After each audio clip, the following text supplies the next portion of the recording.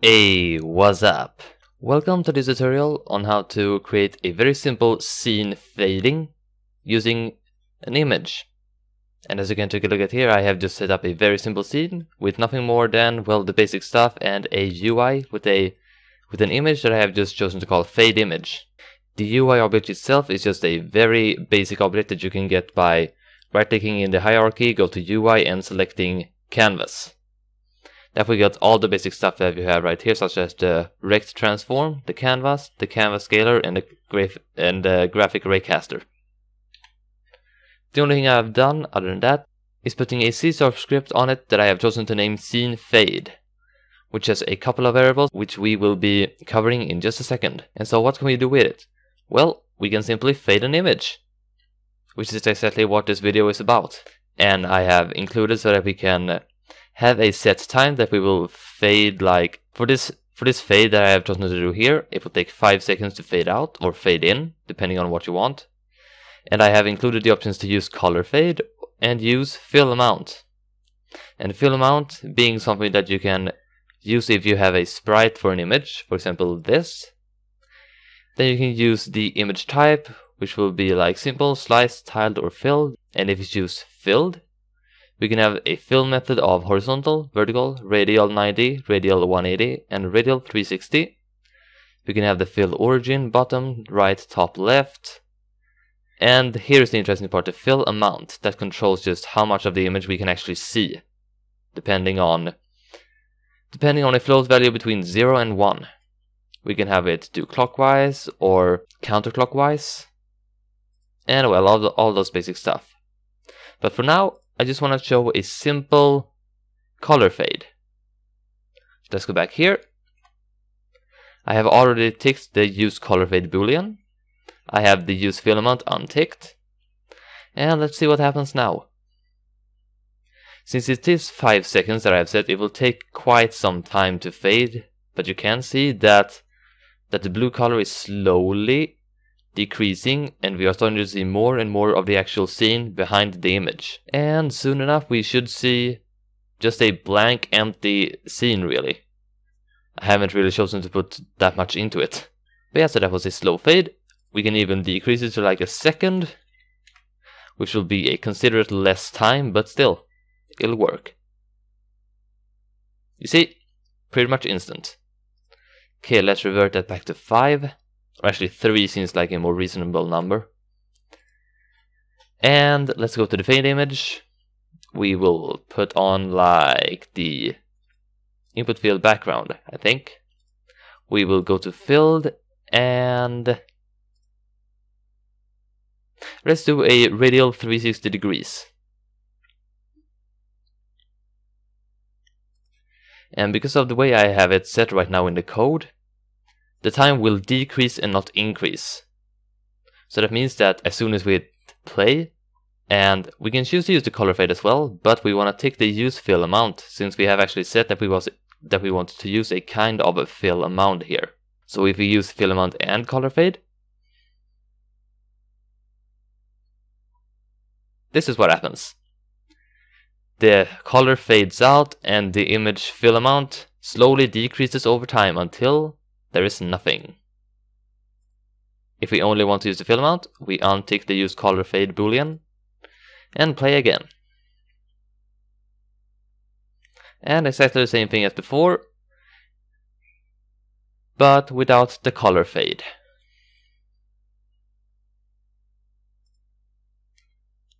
Alright, now that we have seen all that, let me revert back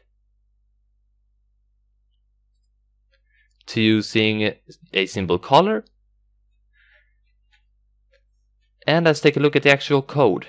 So here it is, all in its glory, an extremely simple mono behavior script that I have chosen to name scene fade. And what do we need? We need a public float fade in time, which, as you can guess by the name, is the time it will take to fade in or fade out, depending on other options you can configure as you will later on. We have a public image, fade image, which is basically the image we are fading in or fading out. We have 2 public booleans, one of them being the use fill amount boolean and the use color fade boolean.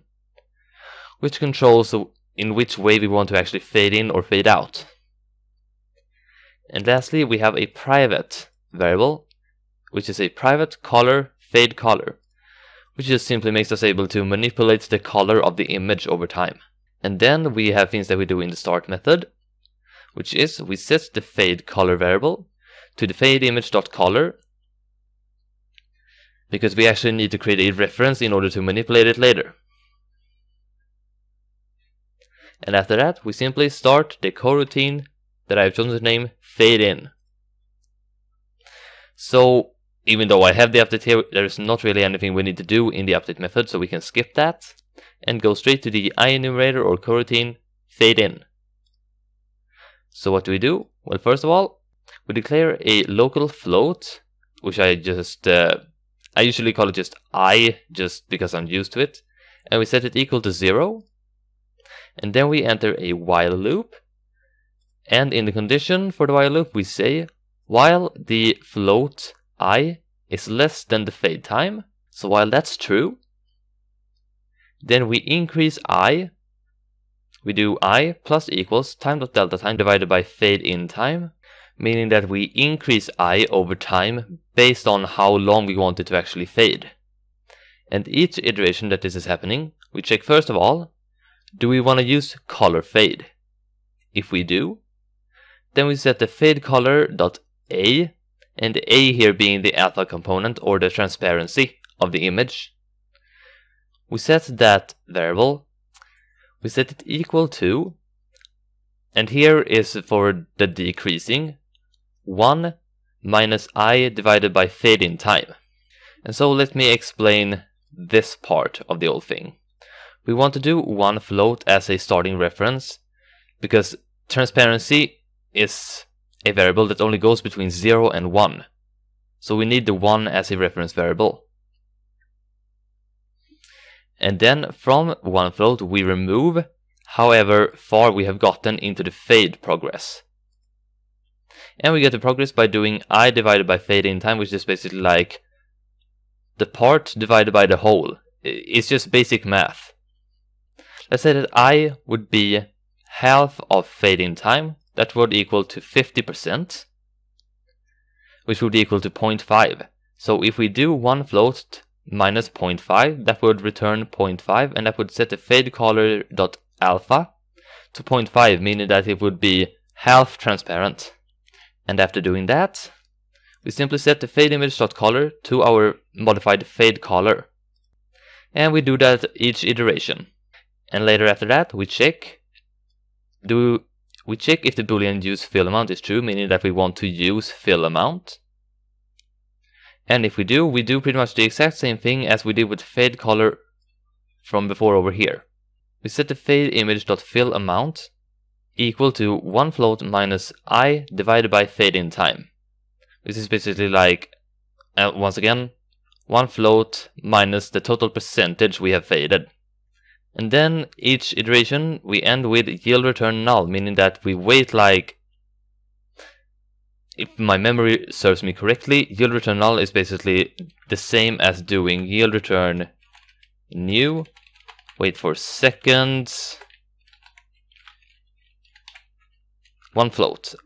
If memory serves correctly, I think that's basically the same thing as just doing null. Correct me if I'm wrong. And as such, we just do this whole operation again and again and again.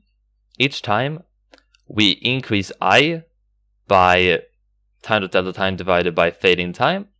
And once I is greater than or equal to fade in time, then we exit the loop, and that means that we're done fading.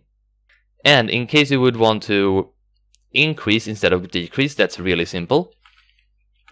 All you have to do is, instead of using this method, you use this method.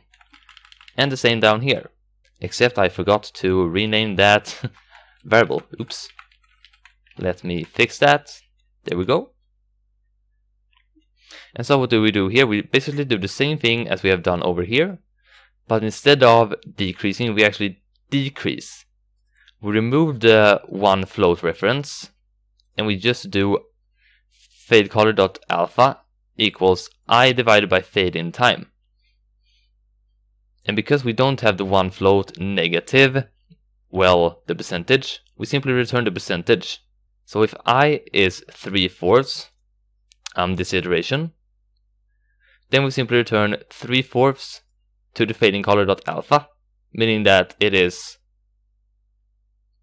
well, it is more visible than it is invisible, basically. But keep in mind that these two methods are also depending on whether you are increasing I or decreasing I. So if you were to decrease I, you would basically have to revert the methods. But yeah, so if we do this, and let me do a small fix.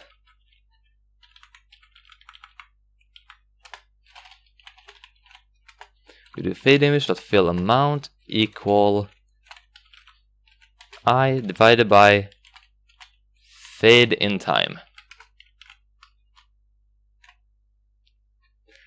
And now that we have that, we can go back to the scene and we can set this to a sprite again. We can set it to be filled. We can set the fill amount to 0.